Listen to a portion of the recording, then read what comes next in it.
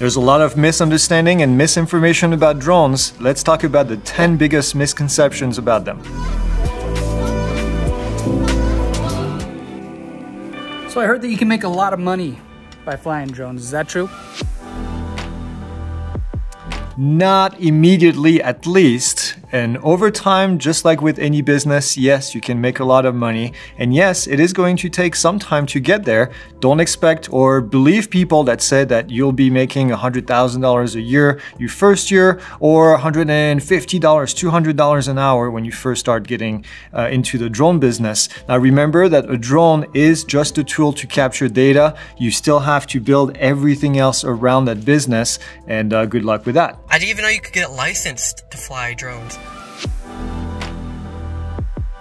There are rules to fly your drone. As a matter of fact, there are two different types of rules. The main one is called Part 107, and under Part 107, you're going to be flying your drone for really any purposes. If you want to fly it for business, if you want to fly it for even for pleasure, you can also do that under Part 107. But there's also a little exemption to Part 107 rules that is called the recreational exemption. And the recreational exemption allows you to fly your drone, well, for recreational purposes, for fun. If the only thing that you do is fly your drone for fun, then you can fly under those rules. I'm going to put a bunch of links down in the description so you can find more information about how to fly your drone under both sets of rules, because this is really important to follow. Really like to learn how to fly a drone, but it looks really hard.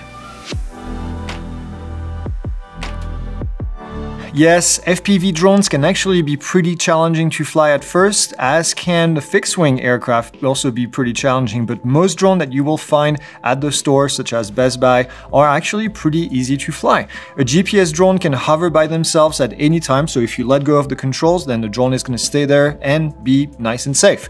Obstacle avoidance also is going to help you prevent any kinds of crashes. Now, get your trust certificate, find an open field away from the airports or any helicopter pads, check the airspace, and then keep away from people and go at it. You'll have a lot of fun. What's the deal with all these drones? They're just cheap toys, right? Yes, of course, some of the drones out there are pretty cheap, and yes, some of them are toys, but if you start looking at enterprise level drones, some of them can cost as much as a small airplane. They can carry payloads that cost $60,000 to $100,000 that can actually capture data that other aircraft can't. Thermal drones, for example, can be used to inspect bridges. They inspect roofs, they inspect power lines, they keep communities safe out there. Even smaller drones are extremely valuable and sophisticated. Some can be used by public safety agencies, such as firefighters, trying to save people from burning inside of buildings. Since drones and airplanes are the same, they can fly as high as they want. Drone altitudes are actually pretty tightly restricted, especially when it comes to flying near airports. Maps exist to show you the allowable altitude at which you can fly, but anywhere else outside of airports, drones can fly up to 400 feet above the ground. Why? It's mostly because drones actually share the airspace with other aircraft. So don't be that guy or that girl that flies the drone up to 5,000 feet above the ground and then gets in trouble flying around other manned aircraft. Well, I can't fly drones because I live by an airport and it messes with, like, the radar.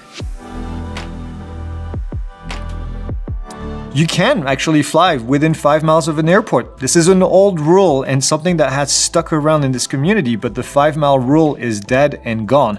You do, on the other hand, need permission if you're flying near an airport, near most airports, which can be done using an app such as Aloft or Before You Fly.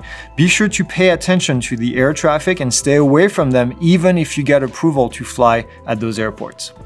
Drones, they can fly for hours, right?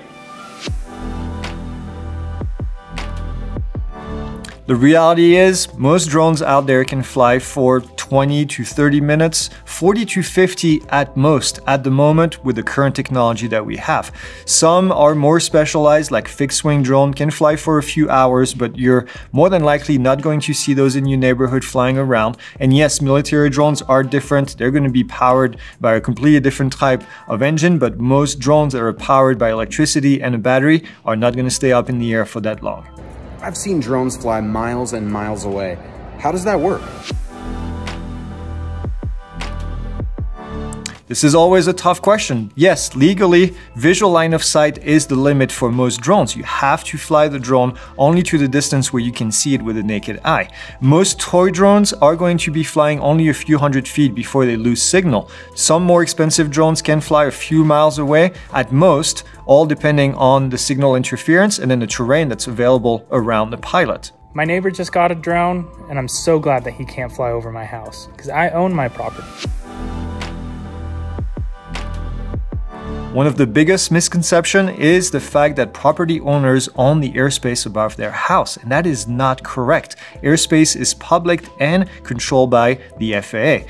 Drones are absolutely okay to fly over your house, and I know this may not be the answer that you're looking for, but with that, there's a few caveats.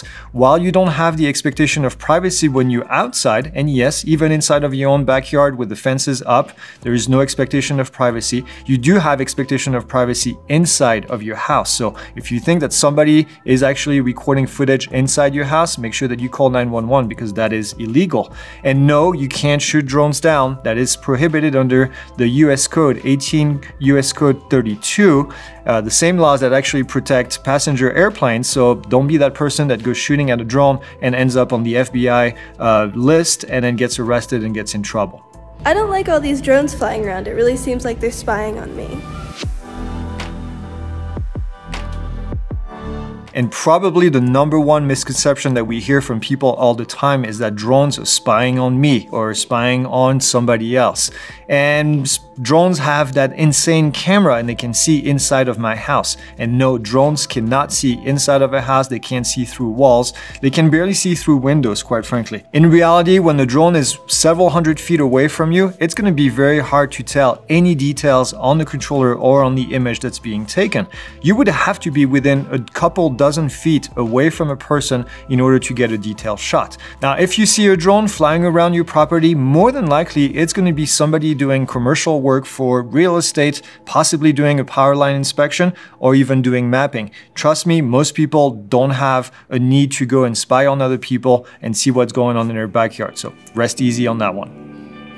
I hope you enjoyed this video. If you have any other misconceptions about drones, please leave them down in the comments and we'll be happy to help you understand how drones fly and how drones work. This is what we do every single day here at Pilot Institute. So that's it. That's all I have. We'll see you in the next video. Like and subscribe.